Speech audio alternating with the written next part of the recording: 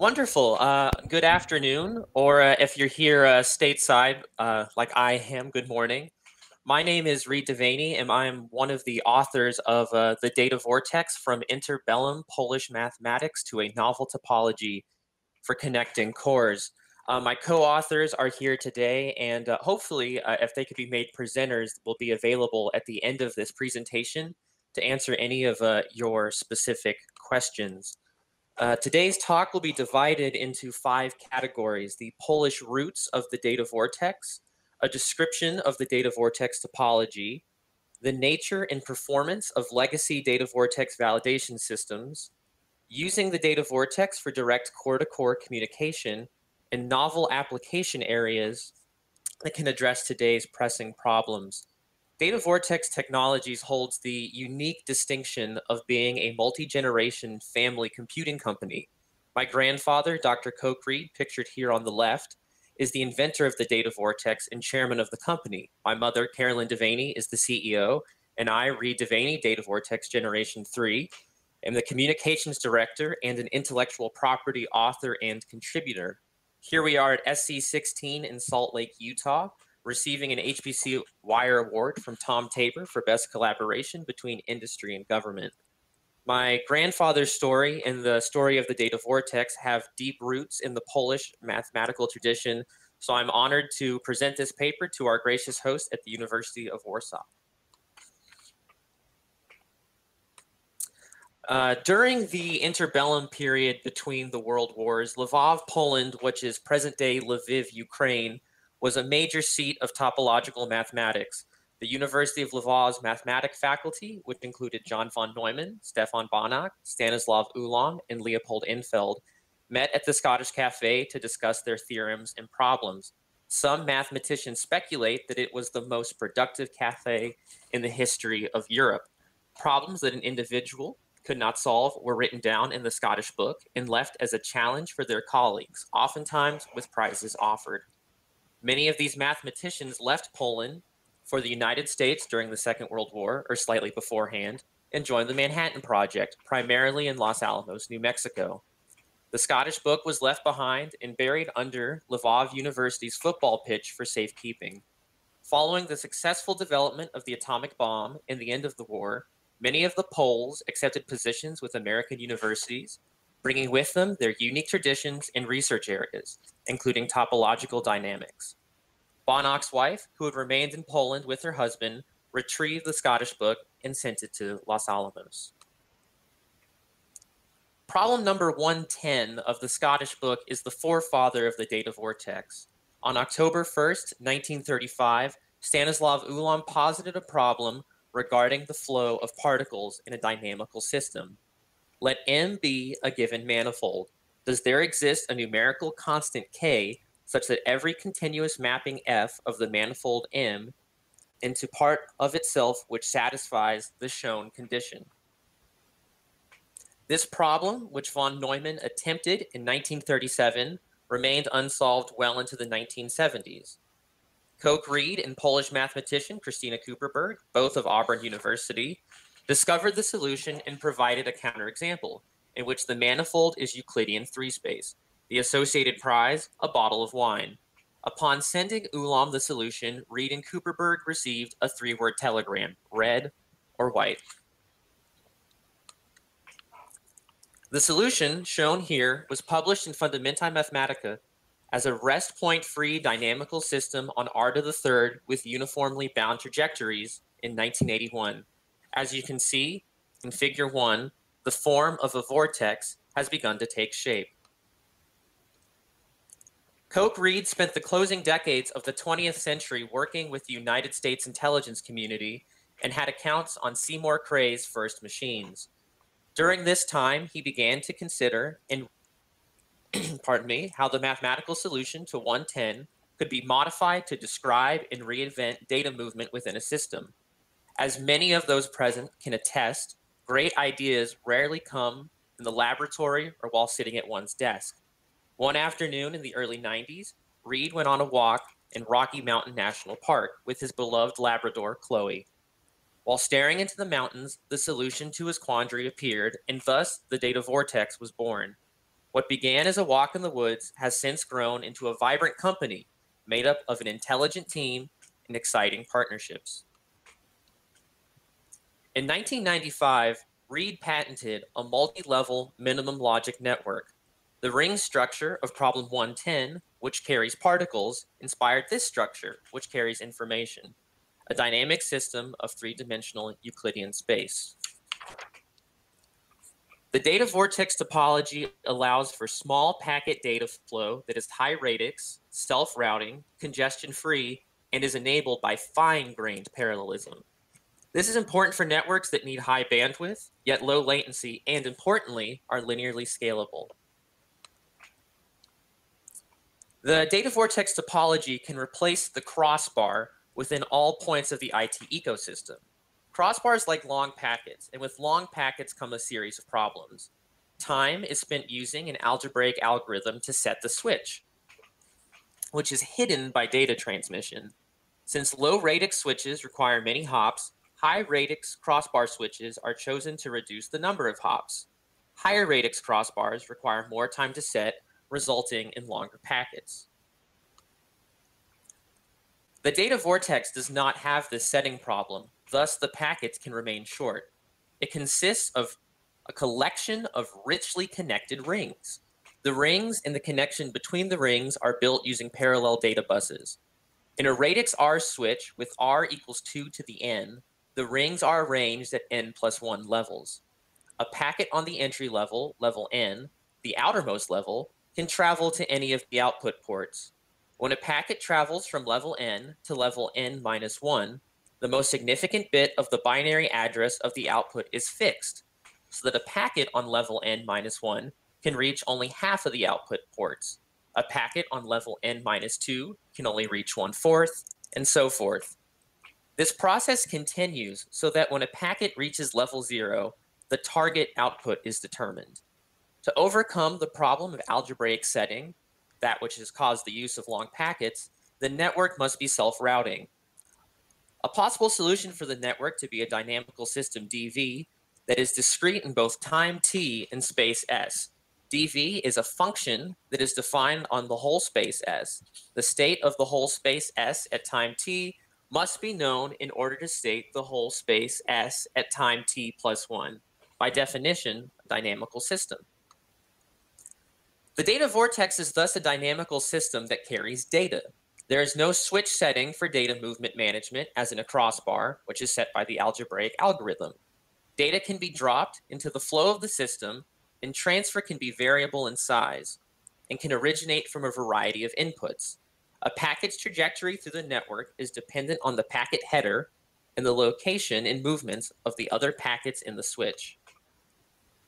What started as a solution to an unsolved problem has become a central element of our technology, the data vortex switch. On the right is Kuperberg's work on the Seifert conjunction, another example of the derivative work from problem number 110. More than 24 global patents on the data vortex switch have been filed and published over the past 20 years, each of them playing an important role in solidifying the portfolio of this revolutionary technology. This intellectual property effort is also tied to ongoing research and development projects that validate the mathematically proven claims in hardware. In legacy validation systems, this was done using FPGAs. Since it is costlier to efficiently distribute a DV network among many FPGAs, an entire radix 64 data vortex switch was put into a single FPGA. To increase compute node to compute node bandwidth, we interface each compute node with 16 parallel data vortex networks. Each vortex interface controller on a compute node selects a data vortex network at random, thus balancing the traffic load. The VIC contains an Intel Altera FPGA in 16 8 gigabits per second SerDes and communicates with the data vortex switch box. In these legacy validation systems, there are 2 switch boxes within a system and 8 Altera FPGAs per switch box. Each VIC connects to all 16 radix 64 networks in a switch box. Though Altera was chosen in this instance, the data vortex topology is not specifically tied to any single technology. In this diagram of the legacy system architecture, We see the route taken by long data packets sent from commodity processors across the PCIe bus and broken into smaller messages by the VIC. These smaller messages are sent across 16 radix N data vortex networks. These systems have been deployed across the United States at government and academic sites and have users from around the world, ranging in applications from few body physics and 3D FFTs for NAMD and VASP to quantum simulation and big data graph analytics. Data vortex users have seen noticeable performance improvement in many key application areas that are data movement dependent. This has been particularly the case when A, large amounts of small data packets are transferred in non-structured chaotic traffic, and B, there is congestion in the network. The former happens in situations where aggregation is otherwise very costly or impossible. In an instance of the random access benchmark, giga updates per second or GUPS, the data vortex network achieves greater than 100 times acceleration compared with industry-leading crossbar network topologies. Congestion in other networks happen when the number of compute nodes grow larger, as crossbar topologies are unable to handle the higher bandwidth. Data vortex performance in this area has been explored with three-dimensional FFTs and breadth-first search. A data vortex-enabled system also has the highest performance per core per multi-node machine on the Graph 500 breadth-first search list. Here, we see latency as a function of switch loading. As the load increases, latency remains the same. The second graph comes from runs on Mountain Dow, a multi-level data vortex computer at Pacific Northwest National Laboratory in Washington State. These runs prove the scalability of the data vortex topology as benchmark performance remains unchanged as the network expands to another hop. A few years ago, data vortex users at P&L identified limitations of the data vortex validation systems, particularly the PCIe bottleneck as the source of congestive limitations. The fault, therefore, lies not in the data vortex topology, but rather in the legacy protocol in present-day commodity chips and servers. While newer consortiums such as CXL, Gen Z, and C6 are exploring PCIe alternatives, they fail to exploit the entire data vortex potential. Data vortex technology's most recent global patent application, method and apparatus for improved data transfer between processor cores solves this problem, as the data vortex switch is used to directly connect cores, bypassing all buses and allowing for seamless exploitation of all data vortex properties. Simply stated, it is an embodiment of an interconnect apparatus that can enable improved signal integrity, even at high clock rates, increased bandwidth, and lower latency. In this instantiation, a sending processing core can send data to a receiving core by forming a packet whose header indicates the location of the receiving core and whose payload is the data to be sent. The packet is sent to the data vortex switch. The switch is on the same chip as an array of processing cores and routes the packet to the receiving core, first by routing the packet to the processing core array containing the receiving processing core. The data vortex switch then routes the packet to the receiving processing core in a processing core array. Since the data vortex switches are not crossbar switches, there is no need to globally set and reset the data vortex switches as different groups of packets enter the switches. Mounting the data vortex switch on the same chip as the array of processing cores in accessible on-chip memory reduces the power required and reduces the latency. The data vortex switch on chip can talk to a larger data vortex network, increasing the scale from core-to-core communication across a chip to core-to-core communication across a server, and finally core-to-core communication across a system. The benefit of this idealized system, internally referred to as Chloe, named after Dr. Reed's beloved dog, with whom he originally discovered the data vortex, is a unique computing environment with direct small packet core-to-core communication across thousands of cores. The user of this system can benefit from tremendous compute opportunity without paying the bandwidth and congestive costs that are constrained by present bottlenecks. If these data vortex switch-on chips are manufactured on silicon substrates, then the SERDES setting problem is also erased. The resulting system would be self-thinking and unlike any other machine on the market. It fits the parameters of a smarter, more self-sufficient computer, such as the idealized future computing system outlined in IARPA's RFI 1901, published in 2018. This market-agnostic solution has the potential for applicability across multiple scales within the IT ecosystem and across the spectra of computing fields. Beyond traditional HPC, there exist possible entry points into the cloud, edge computing and IoT, data center retrieval, and elsewhere. Already, efforts in cloud computing are underway using legacy data vortex technology, and users have begun developing the data vortex for high-performance middleware, such as RabbitMQ. At this very conference 2 years ago, our partners at Providencia Worldwide presented Vortex Topology Messaging, Data Vortex for high-performance middleware, which compared RabbitMQ runs on Data Vortex and over FDR InfiniBand. The comparison looked at gradually larger messages from 8 to 128,000 bytes.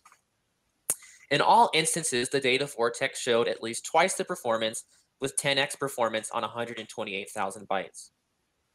We are also playing in the realm of quantum computing. Dr. Santiago Betelu, our Director of Research Science and an adjunct professor at the University of North Texas, develops QuanSim Bench with researchers at Los Alamos National Laboratory. The GitHub URL is shown here, and we encourage you and your colleagues to run the benchmark. Importantly, we believe that the data vortex can be used to address many of the problems that we are facing today. March 25th, 2020. Hundreds of thousands, if not millions, of students and workers around the globe are joining the already congested telecommuting infrastructure for the very first time. New systems are needed to address the rapid acceleration of COVID-19 and other viruses and superbugs. And the current unrest is highlighting flaws in our financial infrastructure and national security. In this confusing period in human history, the need for a novel topology that can reimagine computing and communication is increasingly evident. As implementation opportunities and use cases for the topology expand, the central data vortex idea has remained unchanged, and its ties to Stanislaw Ulam and the Polish mathematical tradition remain important. Members of our technical team, Mike Ives, Ron Denny, and Santiago Betelu, are here today and able to answer any of your specific questions. Thank you very much for your time.